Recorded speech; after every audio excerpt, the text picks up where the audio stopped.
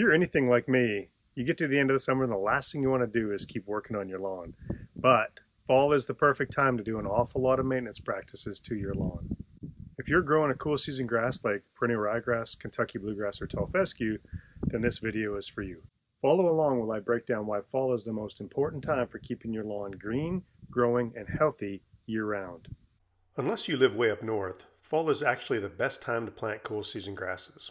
Fall plantings are considered best because there is no crabgrass or goosegrass germinating in the fall. These grasses germinate very quickly, outgrow, and interfere with cool season grasses. Another reason I like fall plantings is that soil temperatures are beginning to drop. Cooler soil results in better and quicker germination of cool season grasses. Dry summers usually turn into wetter falls, and the timely rainfall massively helps with germination and stand establishment. Finally, and most importantly to me, when you plant in the fall, you'll have 5 to 7 months for the seedlings to establish and begin to become mature before the stresses of summer begin to hit them.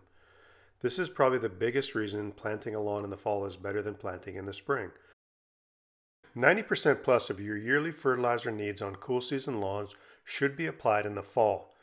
Research has shown that nitrogen applied in the fall results in better winter color of the lawn, less spring mowing, less weeds in summer, less heat stress in summer, less water needed in the summer, and less disease problems in summer.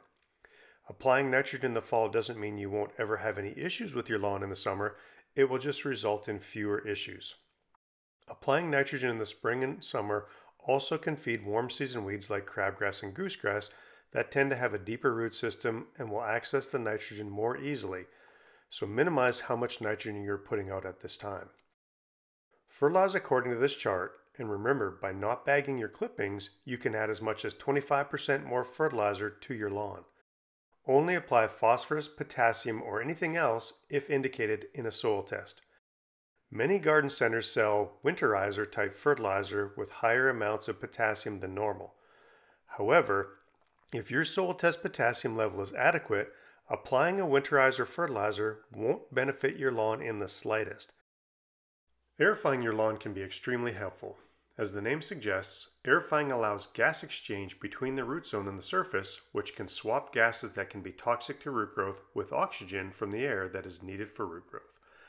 Aerifying also helps to reduce soil compaction, which makes it easier for roots to grow deeper into the soil for nutrients and water.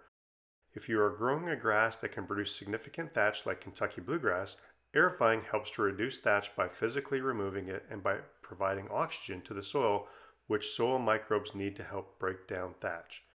However, if you don't have a whole lot of traffic on your lawn from kids, dogs, or big mowers, and aren't growing a grass that tends to thatch, your lawn may only need aerification every few years. Just like grass clippings, fallen tree leaves are full of nutrients. When you rake them up and bag them, you're sending all sorts of free organic fertilizer to the landfill and polluting in the process.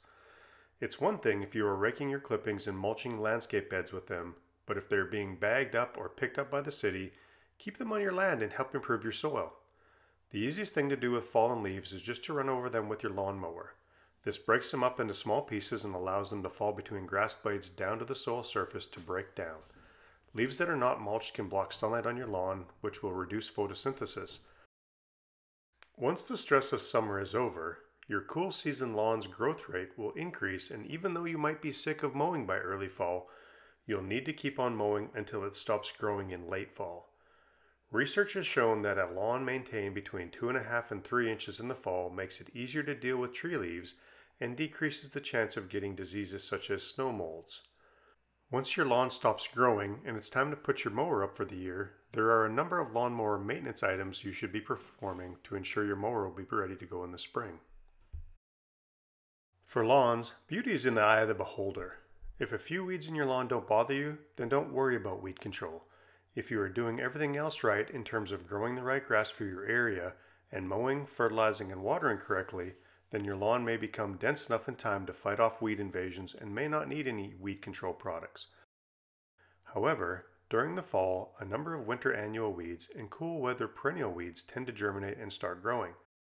The key to weed control is to get them when they're small. If you've had problems with broadleaf weeds in the past like dandelion, henbit, or chickweed, products that contain 2,4-D will easily take care of these weeds. If you have clover, it may mean you haven't been applying enough nitrogen fertilizer. To control clover, look for products that contain clopyralid, dicamba, metsulfuron, quinclorac, etc. These products applied in the fall will give you the best activity against white clover. If you have lots of winter annual weed problems, you can also apply a fall pre-emerge herbicide that will kill most weeds as they begin to germinate. The thing to remember about a pre-emergent herbicide though is that they must be applied before the weeds germinate, and they will also kill new turf grasses as they begin to germinate. So if you're seeding in the fall, it might not be the best idea to also apply a pre-emerge. These 6 tips seem like a lot, but remember, you don't have to do each one of them every year. If your lawn doesn't need aerifying, don't do it.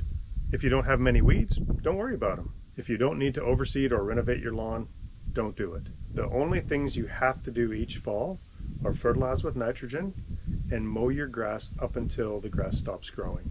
If you do just these few simple things in the fall, your lawn will be well on its way to being healthy and thick year-round.